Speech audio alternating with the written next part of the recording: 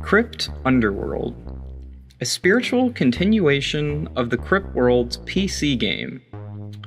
The most unique and creative piece of work that no one's talking about as this moment. The odds of you knowing either of these titles is quite slim, unless you happen to spend a lot of time looking for weird or obscure games that exist out there on the internet. This game holds a lot of similar traits to LSD Dream Emulator, but has different progression techniques. The art style is what really grabbed me. Instead of the gameplay, such as the Dream Emulator, you are not hitting walls or falling into pits. You're interacting with characters in a bizarre and strange world. These characters are suspended in time and place, which guide you along your adventure in this unique and interesting world. You may question the story and yourself throughout the entire playthrough, but even after you're finished, you may still be confused, or amazed, or both. Crypt Worlds, the first of both of these, has multiple endings. A few of these will cause you to start completely over, but that's not a huge problem because the game is not too long. If you've not tried Crypt Worlds, I highly recommend giving it a try. It is a freeware PC game, and you have nothing to lose, except for experiencing one of the most mind-warping games that have hit the internet. The wiki of Crypt Worlds explains it as so. Goddess Maronia puts the player on a quest to collect 5 of her goddess relics, and bring them to her in her home in the crypts. She claimed that she is the creator of the Crypt Plains, the game's world, and that the rival gods Dendigar and the Chaos God are also looking to destroy it. She says that she needs the 5 goddess relics in order to squash her enemies, and the player is left to track them down.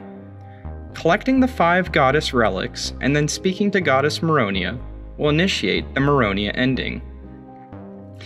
There are multiple endings, and some of them will require you to start back from the beginning. This is not a huge problem, because the game isn't that long, and after your first playthrough, you will know what to do and what not to do.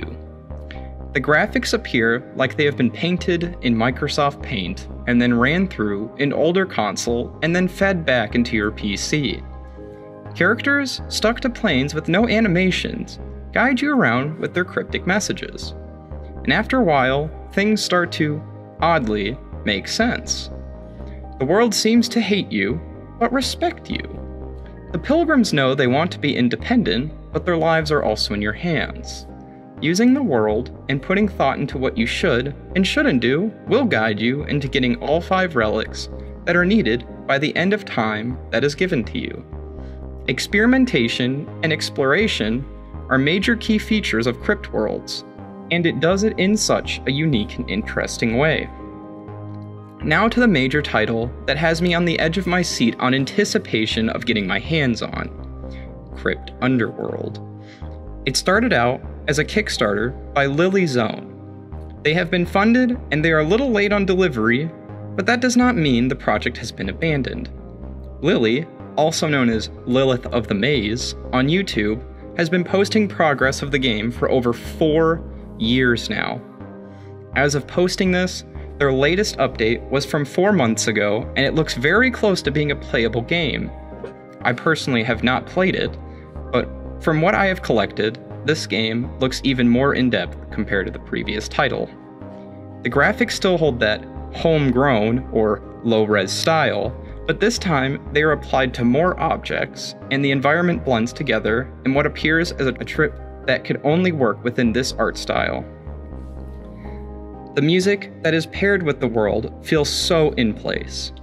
Long, atmospheric tracks with strong industrial influence follow you throughout this maze-like city. The feeling can be somewhat similar to the older Myst titles. Puzzles were always part of the Crypt titles, and I am curious as to how they will play out in the new one. With the ability to use physics within the Unity engine, there could be a plethora of new ways to solve puzzles as shown in some of the gameplay on their YouTube channel. Until I actually give the game a try, there is not much else that could be said. I am extremely excited for what it has to bring, and I highly recommend supporting Lilith if you are interested in this title also. When I experience it more, I will make an update video on my thoughts and opinions of the actual work. Until then, I will continue to wait and watch the progress of this project. It is getting closer to being finished, and I cannot wait to get my hands on it. If you enjoyed this, please leave a like and subscribe if you're interested in more content.